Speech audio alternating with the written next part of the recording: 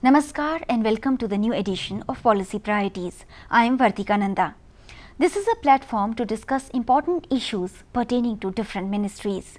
And in this series today, we are going to discuss one of the most talked about ministries from the point of view of media. Yes, you have guessed right, it is the Information and Broadcasting Ministry, and we are fortunate to have with us Shri Ranjan Munshi, the Minister himself. Shri Munshi will be telling us what his policies and priorities are. Sir, welcome to the show. Before we start the discussion, as a backdrop, let's have a look at the profile of the INB Ministry. The Ministry of Information and Broadcasting, formed in 1947, is the main regulatory body of Indian media. The ministry plays a significant part in helping the people to have access to free flow of information.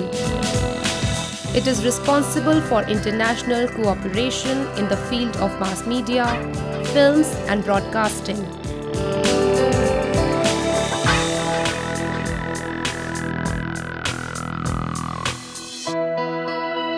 The Information and Broadcasting Ministry is divided into three wings: the Information Wing, the Broadcasting Wing and the Film Wing.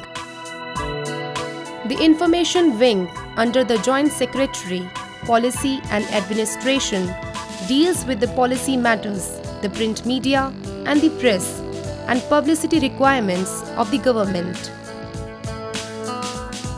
Press Information Bureau is the principal information office that heads the nodal agency of the Government of India. It works to disseminate information to the print and electronic media. Photo Division is the biggest production unit of its kind in the country. Research, Reference and Training Division serves as an information bank and reference center to provide information feeder service. The Publications Division is the largest publication house in the public sector. Directorate of Advertising and Visual Publicity undertakes multimedia advertising and publicity of policies and programs of government. Directorate of Field Publicity started functioning in 1953. Its programs are targeted specially for welfare of the people. Song and Drama Division was set up to tap the abundant folk and traditional means of communication. The Office of the Registrar of Newspapers for India came into being on 1st July 1956 on the recommendation of the First Press Commission in 1953. The Press Council of India is a statutory autonomous body established for the purpose of preserving the freedom of the press. The Indian Institute of Mass Communication was set up with the objectives to provide training to the information and publicity personnel of central and state governments.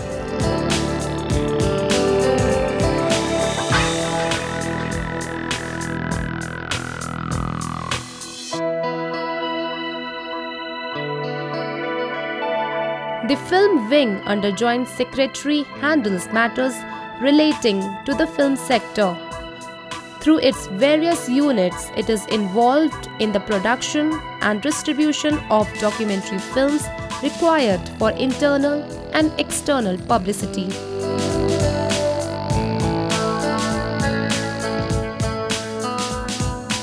The Films Division is engaged in the production of documentaries and news magazines for publicity of central government programs.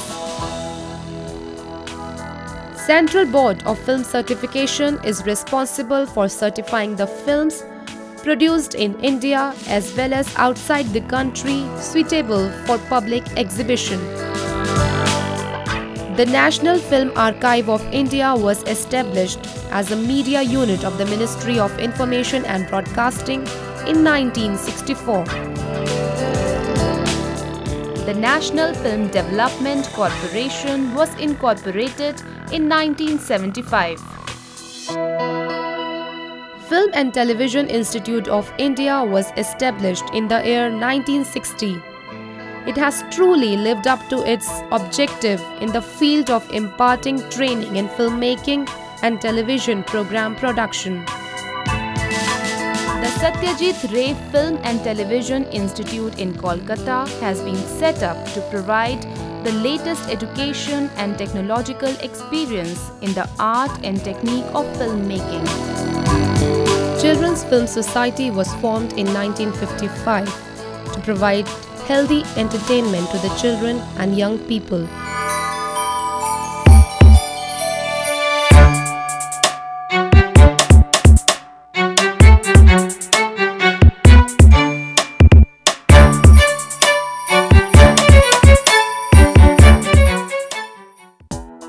The Broadcasting Wing under Joint Secretary handles matters relating to the electronic media. It formulates policies and frames rules and includes regulations for this sector, which includes public service broadcasting, operation of cable television, private television channels, FM channels, etc.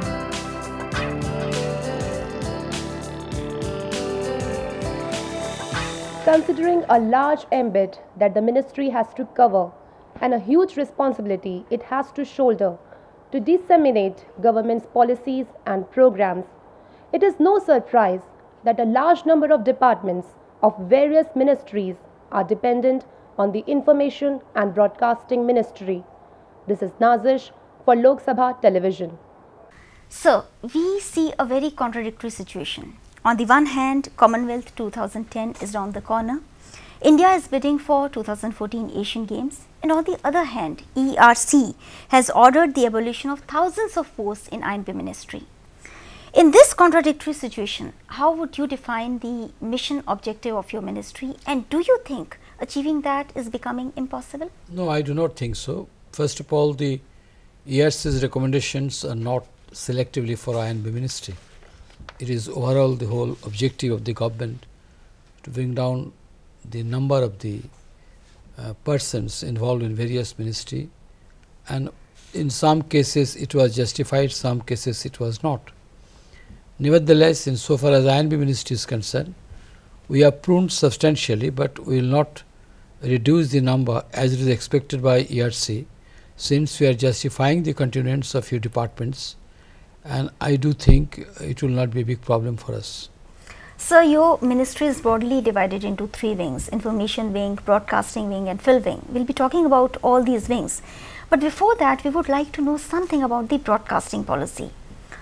In India, we still have a health policy, education policy, but when it comes to broadcasting, still we do not have a holistic broadcasting policy for external and internal broadcasting. What is the reason behind that?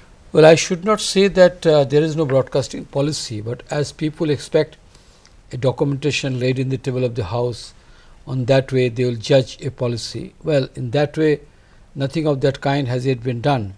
But I do feel the time has come after the, I should not use the word invasion, after the emergence of massive electronic media operation in this stage, internet, several important websites that could feed you updated things, and the print media revolution with the 26% cap of the foreign investment. A comprehensive approach on the broadcasting network is required, and for that we are considering and examining the aspect of a comprehensive legislation called Broadcasting Bill. Yes, sir. Discussion is at a final stage, and hopefully during the budget session we shall be able to introduce it, broad-basing each parameter of the broadcasting policy. Okay. Sir, but as far as your information wing is concerned, PIB is considered to be one of the most crucial units of your ministry. Now, when internet is becoming the major source of information, do you think PIB has lost its relevance? No, I don't think so. PIB, on the other hand, I must say, for last 6 years at a stage, if I take the whole thing, PIB have become the major source of many way Indian information through the internet. And it is not PIB who evaluates from internet, it is internet who depends on PIB.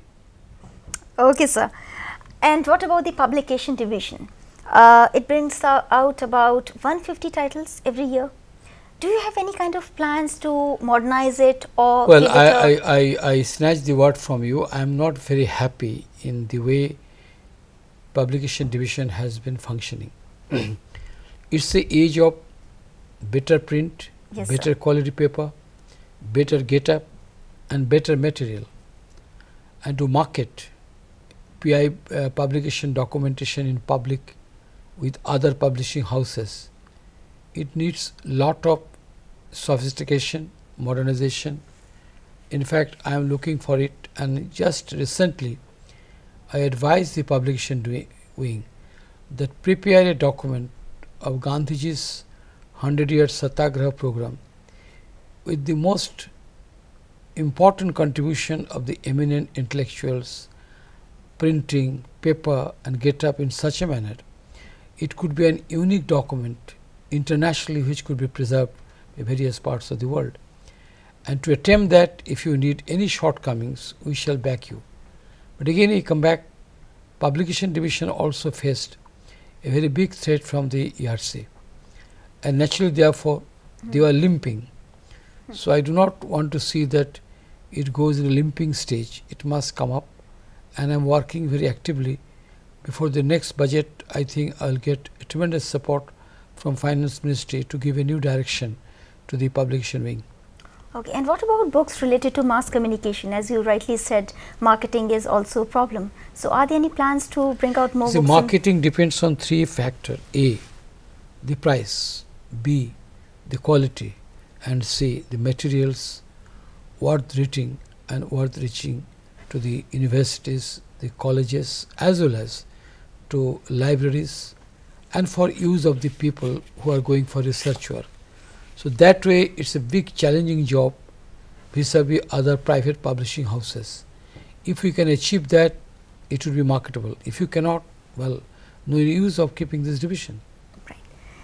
And so Indian Institute of Mass Communication, that is also part of your ministry, and all of us know that it has the potential to become a role model for the third world countries.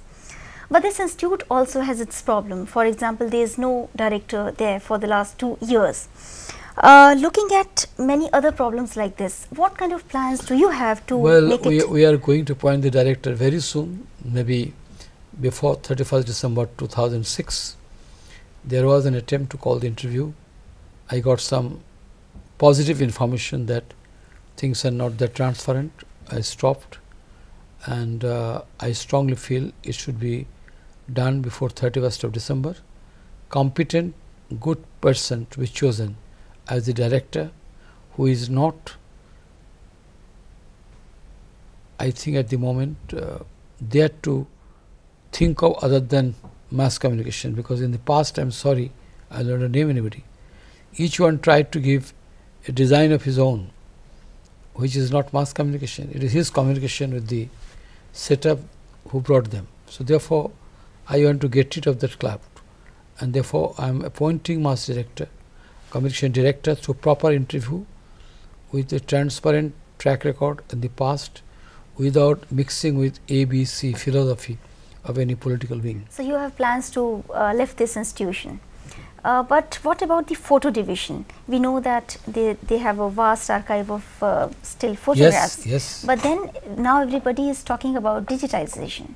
So are there any plans to make certain changes there also and make it photo market division friendly? got to be digitized. It's a treasure of the government, and I know how rich dividend paid during the visit of King of Saudi, when within 24 hours notice they brought out 55 years back visit documentation of the King of Saudi. It helped us so much. The King of Saudi agreed to sign the protocol, which normally a king never signs in any part of the world. So that way I thank photo division, but we are modernizing it.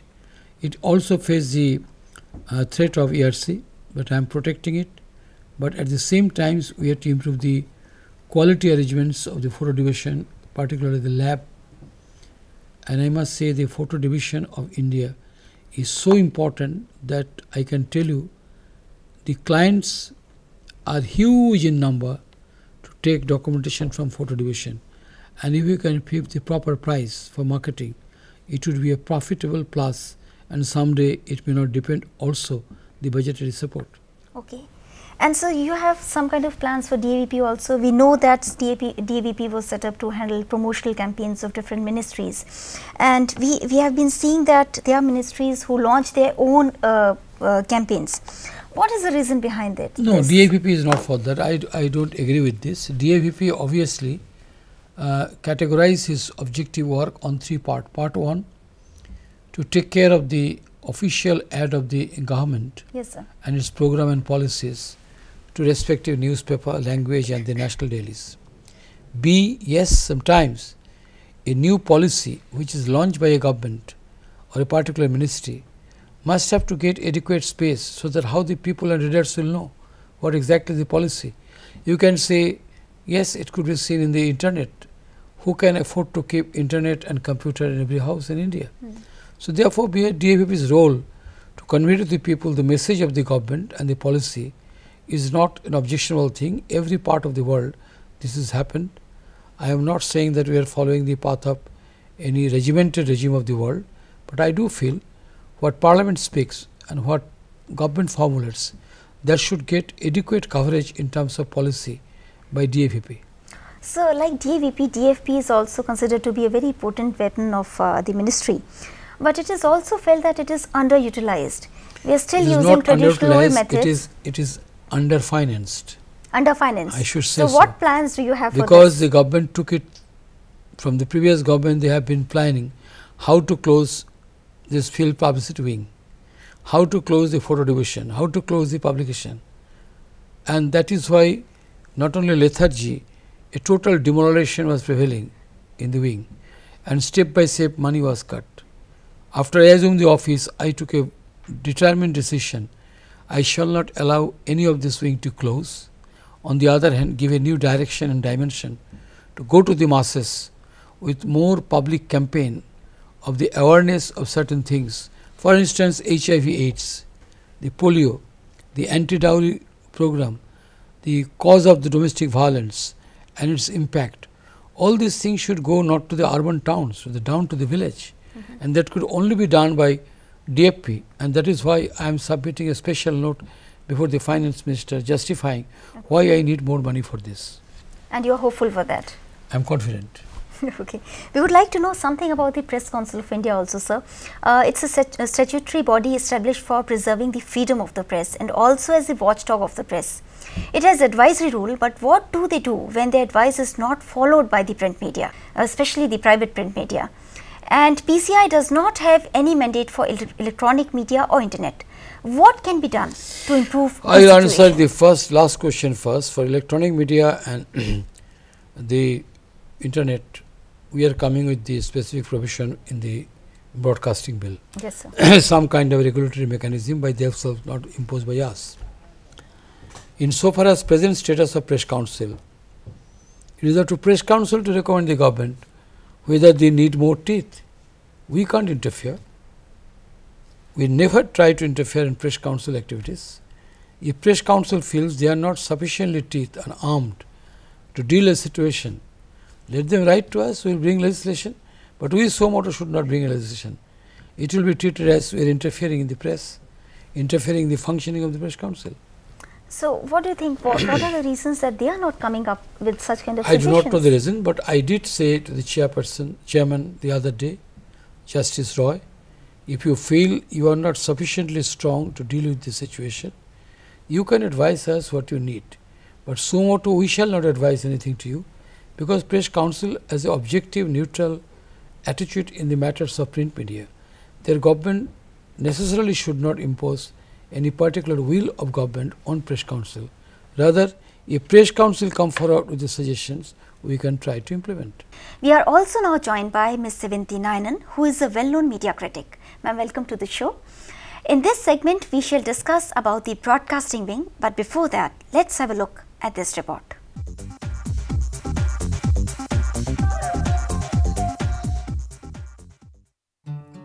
Draft of Proposed Broadcasting Services Regulation Bill 2006. Promote, facilitate and develop carriage and content of broadcasting.